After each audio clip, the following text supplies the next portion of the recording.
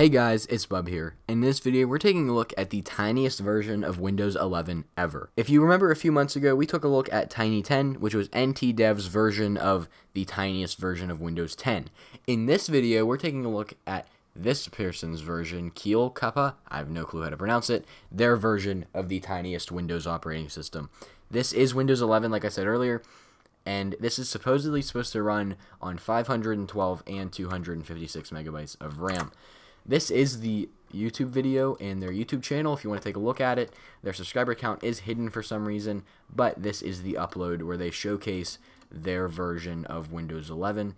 Here's the download link as well if you want to go ahead and download that. So, without any further ado, let's boot up the virtual machine, boot in the ISO, and see what we can do. Alright, and here we are in the installation screen, and I feel like I've seen this before on a custom Windows 11 ISO that we've seen before. It does say copyright 2021, The World of PC, which is not this developer's name, but I think we've seen this. I think it was Nexus LightOS 11, but the image is by Neil Kalpa, however you say it. Windows 11 Pro, of course, we're installing this. So I'm going to go ahead and just install on this partition, and then we'll restart into the operating system. I'll get VMware Tools installed, and we'll be good to go. The first thing that happened once I booted into the system is it asked me to change the administrator password. There was no out-of-box experience, so I went ahead and set up a password. But here we are on the login screen. And the first thing I notice is that I really like this background.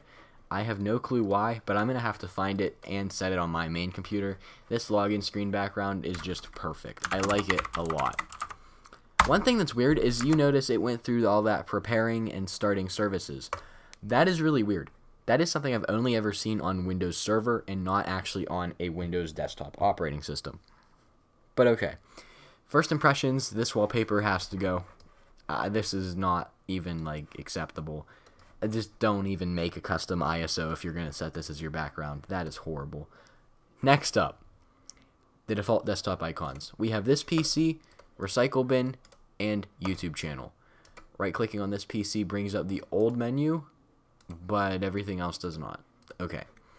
Take a look at the default things on the taskbar. There's literally the start menu, search, and the desktop, or the task view.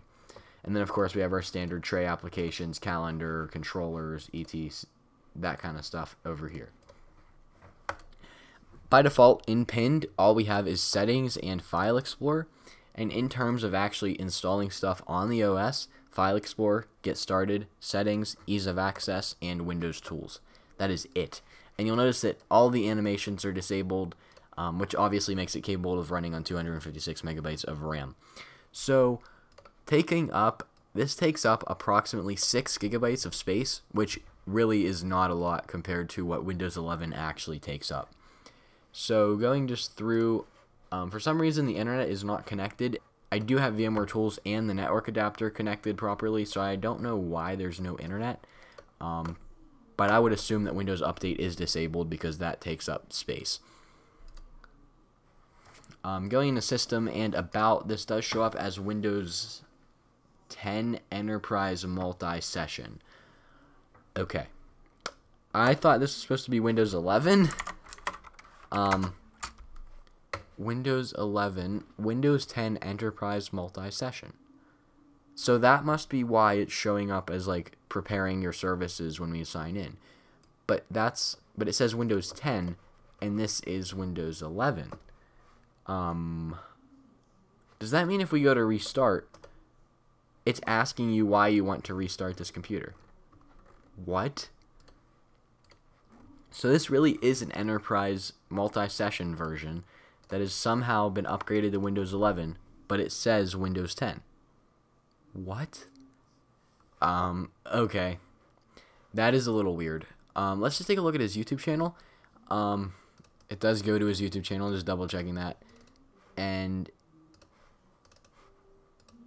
okay. There's no web browser installed. So, how did he expect us to open their YouTube channel if there's no web browser installed? And there's not even internet on the VM, which could very well be an issue of mine, but I don't think it is. I genuinely think that I have all of the drivers set up properly. There is paint installed, which is the Windows XP paint. I saw that from the icon. Wow, I've not seen this paint in forever. This is a really old version of paint, like from Windows. It doesn't even say, it just says Windows 11. But this looks like XP paint. What? Why? Why is paint even a necessary thing? So this does appear to be Windows 11, but it shows up as Windows 10 in like the About menu for some reason. I don't really know why. That is super weird. Multi-session, no clue why that's there either. That just means that we can like remote into it and have multiple sessions enabled. If I was to RDP into this machine as administrator and then have another RDP session as administrator too, that's how that would work. But that is really weird. Why is that set up like that? I have no clue. I mean, I'm intrigued. I honestly want to know more about how this is set up and why this works. But yeah. So this was Windows 11, or I'm going to start calling this Tiny 11 because it only takes up roughly 6 GB of hard drive space, which, when you think about it, like I said, compared to Windows 11, is not that much. So, with that being said, thank you for watching this video. If you liked it, make sure to subscribe if you're new around here, as I do all kinds of different technology videos, including device restorations.